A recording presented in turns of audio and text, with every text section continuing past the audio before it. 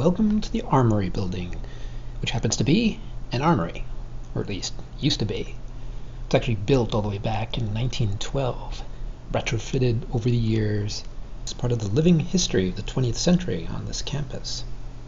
We'll see some of the newer U of I buildings later on, but I've chosen the Armory because it has that indefinable 20th century charm which comes with crumbling empires and buildings which are showing their age, and therefore it's sort of a truer index or metric of history than a lot of the shiny new stuff.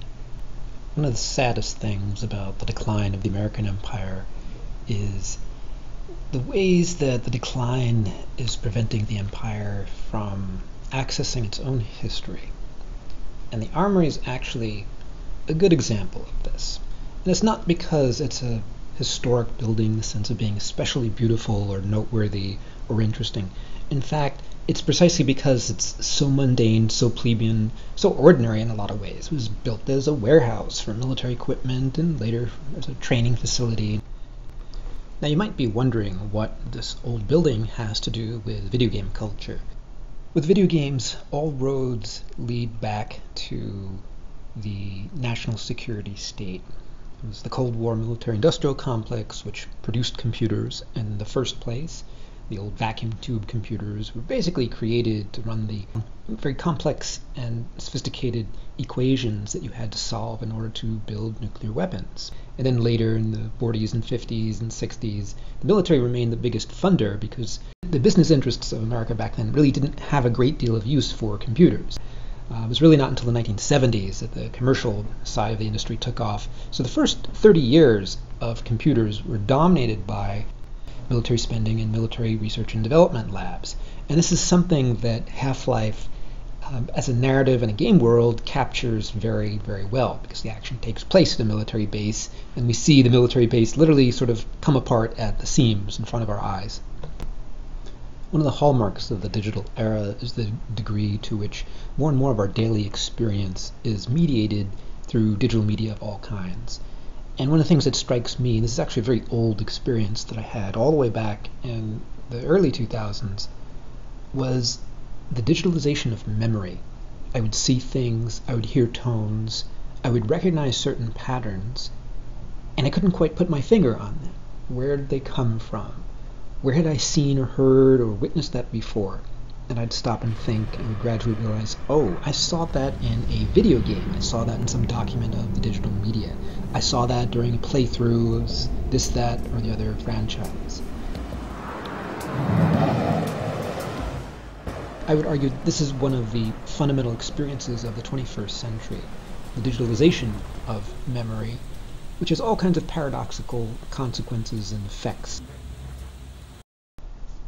One of the things that Half-Life did back in 1998, Half-Life was the first video game to really capture textures well and to render them in a game world. This was a very difficult task because the rendering software and the computers of the day were relatively limited, but the design team worked very hard, and they were very clever because they would pick just a certain set of surfaces in the game world and give them very high resolution textures, and the other textures would sort of be low grade or monochrome, and they wouldn't want you to look at that stuff, so they'd highlight the really good stuff. And it's worth thinking about how history marks surfaces. In the United States, we have this problem that we just throw history on the scrap heap, and therefore we have to sort of look in the scrap heap. We have to look to the junkyard pile, and there may be nothing more American than an auto junkyard, to actually find traces of our history. We throw people in the scrap heap, we throw machines in the scrap heap, and increasingly it seems that the whole empire is going to end up on the scrap heap of a kind of a global history that's starting to ensue. Be that as it may, it's a strange kind of unkempt, uncanny beauty to textures which are imperfect, incomplete, missing features. Where we have a nice shot of a barrel. This is one of the great tropes of the video game culture. Crates and barrels are sort of these constant themes that run through video game culture. And one of the reasons is that the interactivity in early games was relatively limited, so you could only portray one or two objects that were movable or destructible or controllable in some way. And they were small crates usually, or small barrels. And the idea is these are really simple shapes. You don't have to spend a lot of processing time depicting them or rendering them. And one of the classic institutions of the Half-Life franchise is the soda machine. You might wonder, what the heck is a soda machine doing in the middle of this military base? And the answer is basically, this is a running joke. This is sort of an inside joke that doesn't really have very much to do with real-life military bases, but has to do with a very different set of spaces and a different site of production, and that is the video game industry itself.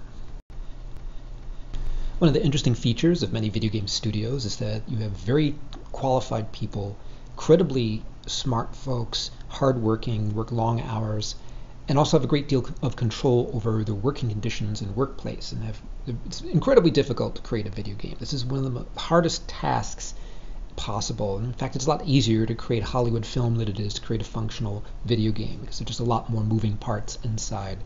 And this has resulted in some interesting effects in production culture. And one of those effects is video game professionals themselves, on average, exert a fair degree of control over the working conditions in the United States, Europe, and Japan. But one of the complexities there is there's a sort of a covert contestation between management and labor. It's especially prevalent in the video game space because there's lots of young people, and you need to give them outlets, you need to give them creative room, and it's a creative industry, so you need to sort of keep people in that creative bubbling mode of coming up with new stuff. If you just put them into a cubicle and bark orders at them, they're not going to produce anything worthwhile. It's a really, really tough challenge to produce a video game. The joy of air ducts. Air ducts are a relatively recent addition to the video game canon. And it's an interesting why it took so long for this to happen. Air ducts have been around in games since the original Metal Gear Solid, where you go into air ducts and move around those crawl spaces. But Half-Life did something interesting because most of the game takes place indoors inside of industrial facilities, and they really used the air duct in a way that hadn't been done before, and that is to make that experience come alive in some interesting ways. Most importantly, you spend a lot of time crawling around the air ducts. There are several sequences where you're going through a long, long passage and crawling up and down and trying to escape from the soldiers hunting you and whatnot.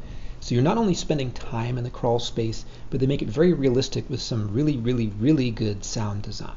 So the sounds are very effective. You hear the lumps of metal, you hear all the sounds that you would hear, that kind of odd, distorted sound of being inside of this long tube of metal that's connected somewhere to titration and filtration systems of various kinds.